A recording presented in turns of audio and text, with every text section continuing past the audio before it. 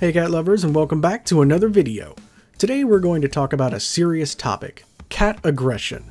If your cat is biting or attacking you or other people, figuring out how to stop the aggression can seem daunting. There isn't a one-size-fits-all answer because there are many different reasons for cat aggression. But the good news is that no matter the reason, cat aggression is treatable. The key is to find out what the underlying cause or trigger of the aggression is. That's why we highly recommend consulting with a veterinarian or certified cat behaviorist. However, in the meantime, there are ways to help the problem. They just take time, effort, and patience. By the way, if you like learning about cats, consider subscribing to the channel, that way it's easier to find our content. Now in this video, we're going to answer the question, why is my cat aggressive towards me? But first, we'd like to thank this video's sponsor, RELIEVET. If your cat suffers from aggression or anxiety, then check out RELIEVET, which offers veterinarian-approved CBD products for pets. CBD can be an effective and natural solution to minimize anxiety in cats without harmful side effects. We love RELIEVET because they offer CBD treats and oils with 100% natural ingredients. These products have no preservatives, colors, flavors, GMOs, or anything artificial. We'll have links to the cat products in the description box below. If you use one of our links, you can get 10% off if you use the code PURRING10 at checkout. Now back to the show. Before solving any type of cat aggression, you first need to know what aggression in a cat looks like. When a cat is acting aggressive, some common signs are hissing, biting, swatting, growling, open mouth, exposed claws, and a stiff stance. An aggressive cat may also display flat ears, tail twitching, a puffed tail, an arched back, and flat whiskers. If your cat shows any sign of aggression, it's absolutely crucial for you to stay calm and collected. If you become aggressive yourself with screaming or pushing, you'll only escalate the situation. Instead, slowly leave the room and wait for your cat to completely cool down. And no matter what, never punish your cat. Cats don't understand the concept of punishment, making it completely ineffective. In fact, punishment would create more serious problems. Another important point is that you should never just put up with it and hope for the best. For any behavioral problem, it's always easiest to fix early on. However, before you can fix a problem, you have to know the specifics of the problem. Now let's go over the types of cat aggression that you might find yourself caught in. Number 1. Play aggression. This is one of the most common, if not the most common, types of cat aggression. Keep in mind that vigorous play in cats is normal. This is especially true in young cats who have a lot of rambunctious energy. However, play aggression is usually the result of human owners encouraging that behavior as kittens. While it may be adorable to play roughhouse with a kitten, their little fangs will eventually become adult 1-inch fangs that can do a lot of damage. To prevent play aggression, never play rough with your cat. This is not to say that you shouldn't play with your cat, in fact quite the opposite. Oftentimes the underlying problem in cats that like to play rough is excess energy or boredom. The best way to burn off energy is playtime, aka play therapy. Just keep it nice play. Number 2. Fear aggression. Cats that display fear aggression do so when they feel threatened or trapped. Just as you do, your cat has a fight or flight reflex. Once they encounter a scary situation, if there's nowhere to run, the only other option is to fight. In this case, your cat will show aggressive body language such as a lowered tail and body, displayed teeth, and hissing or growling. Usually, cats with fear aggression do not approach the target, but just like with any type of aggression, you should calmly walk away.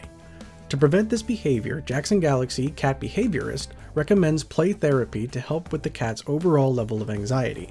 It's also important to properly socialize your cat by exposing them to other humans and pets in the home with positive reinforcement.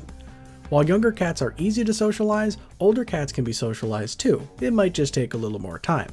Another preventative is to, as always, keep your cat safe from all inappropriate human-cat interactions such as punishment. Number 3. Redirected aggression. This type of aggression can happen when an owner handles a cat that is excited or threatened by something unrelated to the owner. For example, while your cat is hanging out with you, they may notice a stray through the window. Since your cat is unable to go after the real target, they turn to the next handiest target. Often the innocent victim is you or another pet in the house. The mere sight of the victim could trigger that upsetting memory in your cat all over again, leading to another unprovoked attack. The only way to prevent redirected aggression is to remove or avoid the cause. So in this example, possible solutions would be pulling the window shade down or using deterrents to keep stray cats away from the window. If the issue is between two cats in the home, you should completely separate them and work on gradual reintroduction, as if the two had never met. Play therapy may also help your cat release their frustration. Number 4. Petting-induced aggression. This type of aggression has one root cause: overstimulation. Like the name sounds, petting-induced aggression is when a cat suddenly becomes aggressive while being petted. If your cat is experiencing this aggression, their battery may have become overcharged from excessive stimulation. However, the Cornell Feline Health Center says that handling, bathing, grooming, and nail trimming can also cause this type of aggression.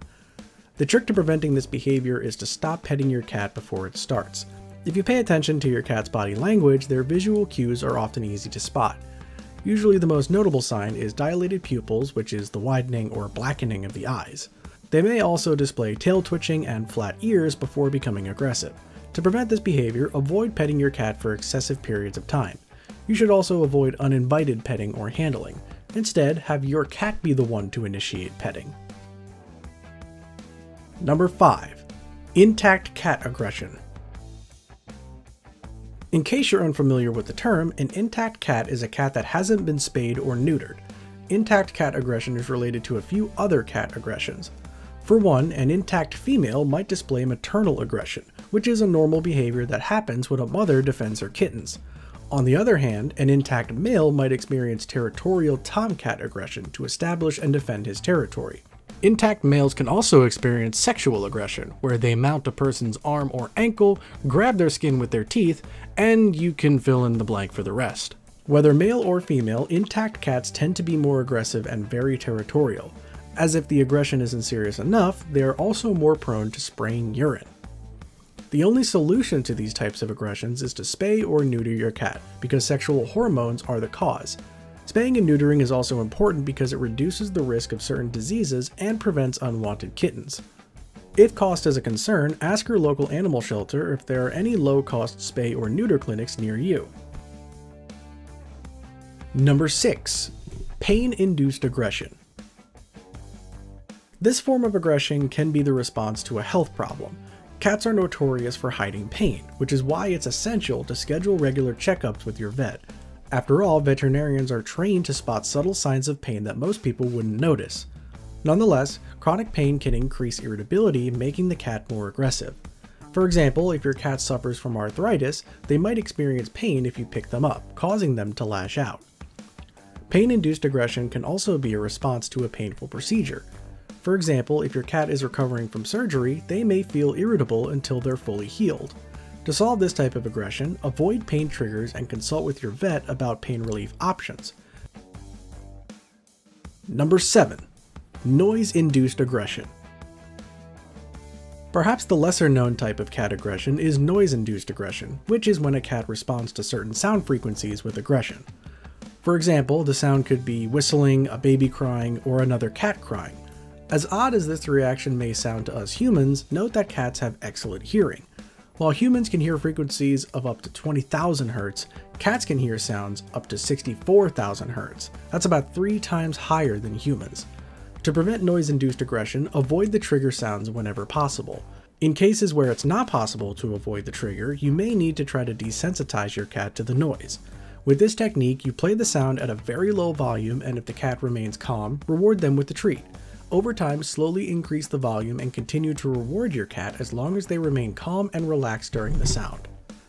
After learning about these types of aggressions, you may be wondering how you can prevent aggression before it starts.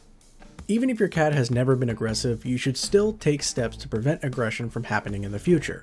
Jackson Galaxy explains that regular play therapy will prevent many behavior problems from developing in the first place. This is because playtime allows cats to get out all of their pent-up energy. That's why you should establish regular play sessions as soon as your cat enters the household. However, it's never too late to start. While younger cats tend to be more playful, older cats also enjoy playing, they might just need more motivation. Plus, most cats need at least 30 minutes of exercise a day, making playtime all the more necessary. As you've learned by now, since there are several types of cat aggression, there are many reasons why your cat might be aggressive towards you. Sadly, many owners are tempted to give up their cats if they experience behavioral problems. But here at the Purring Journal, we firmly believe that adoption is for life. That's why we can't stress enough how important it is to speak with your veterinarian if your cat becomes aggressive. With time and patience, you can learn how to solve this problem. As always, we would love to hear your thoughts in the comments below, and if you found this video helpful, please give it a thumbs up because it helps other cat lovers find our content. Thank you guys for watching, and we'll see you next Catterday for another video.